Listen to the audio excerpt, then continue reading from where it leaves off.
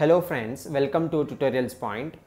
In this video, we will talk about using inline C# functions in USQL.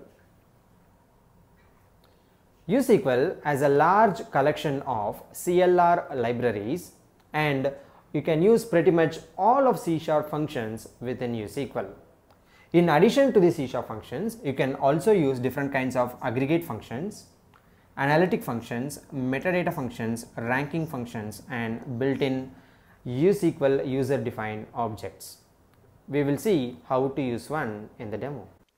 I have created a sample code that I will paste it over here.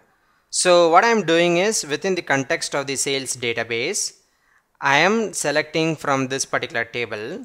So to demonstrate a use of inline C# function, what I am doing is I am picking up the salesman column within this table and I am using the C# function called contains and I am passing in the value S1.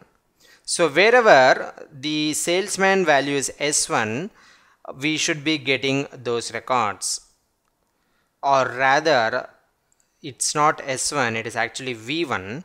That's basically because in the file store we had created all vendors, whereas in the table, in the USQL catalog, we had created all salesmen. So it's basically V1, so only then the data will match. And once you get that, you are doing nothing, you are just outputting that to a CSV file using outputters.csv. So let me name this function as inline function and go and submit the job. After the job is successful, to see the data, go into your data tab and into the outputs folder, and note that we only got the record for the vendor V1. So that's a simple demonstration of how to use an inline C# function within your USQL code. Thank you.